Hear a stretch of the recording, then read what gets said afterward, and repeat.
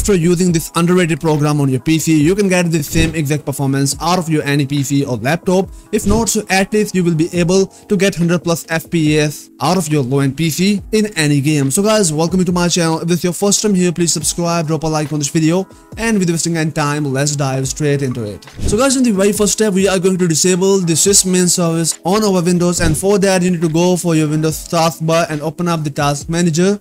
Go for services tab and open up services window on your PC.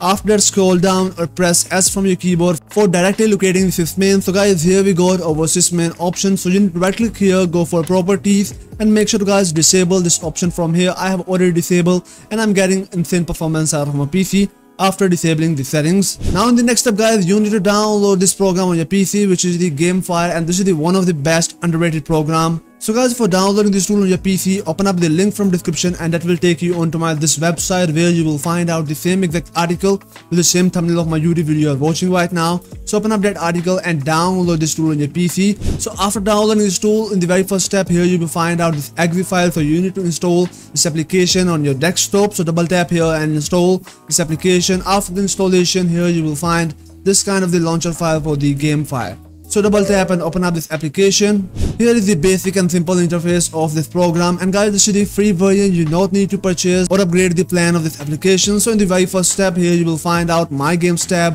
then System Optimizer and System Diagnostic. So in the front screen, you will find all the available installed game on your PC. Now you need to go for this arrow and go for Customize Game Mode. Now you need to follow the settings. So under hardware, you need to check mark on these boxes, which is the limit spot for your printer, limit spot for digital camera, limit spot for tablet PC devices, and follow all the settings. Now scroll down and go for visual effects and turn off transparent windows with 3D glass effect. Now scroll down and go for Windows feature and check mark on all these options. After that, click on this OK button. Now again click on this arrow and go for tweak system settings. Just simply follow this basic and by default settings of this program, and after that click on this turn on game mode option. Now click OK, and this will start activating the game mode on your PC. Here you can check out here the process is optimized, the service is optimized, the scheduled task, and all the settings which take effect after optimizing your PC using this program. Now simply click on this close button and close this application, and this will keep running in your system tray. Now you can launch your any favorite game and enjoy the best performance out of your PC. I hope you love this video. Please make sure to drop a like on this video, subscribe to my channel,